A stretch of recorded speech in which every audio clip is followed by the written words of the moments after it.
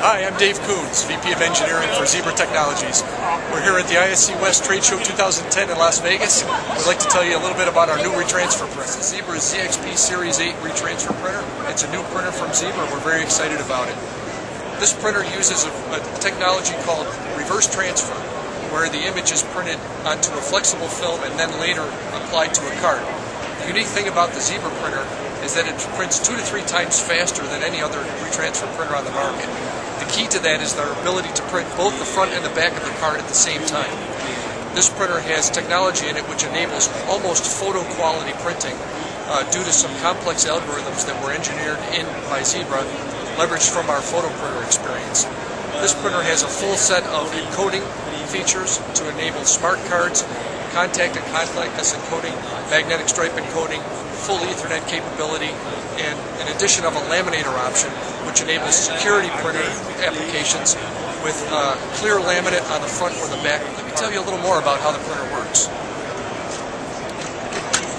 A retransfer printer is different than a direct-to-card printer, and that the image is printed first onto a flexible film and later heat sealed onto the card. The Zebra printer is unique in that the front and the back of the card are printed and imaged at the same time. So the printing steps are, after the card is fed into the printer, any encoding that might be needed on the card, magnetic encoding or smart card encoding, happens first.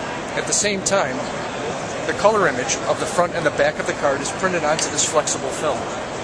And that film is positioned such that the front and the back of the image straddle a small slot that receives the card. So I'm going to close the printer and talk about the direction of the card as it's transferred. So keep in mind that the image has been printed onto this film and that the film has been positioned so that the back of the image is here, the front of the image is above, and this is the entrance to the card retransfer station.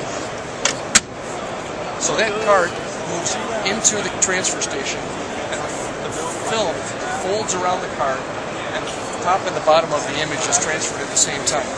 That card is pulled back out of the retransfer, back into the card track, and then either into a laminator if it's going to be laminated, or just into an exit hopper if it doesn't need to be laminated.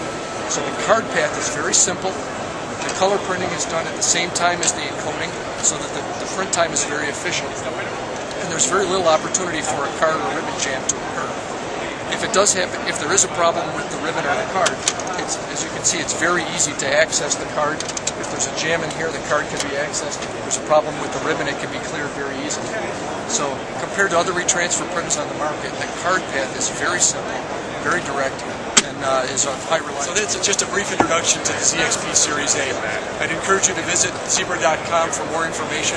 We've got a number of tools for you to help explain the features and functions of the printer, including a really nice animation of the print cycle.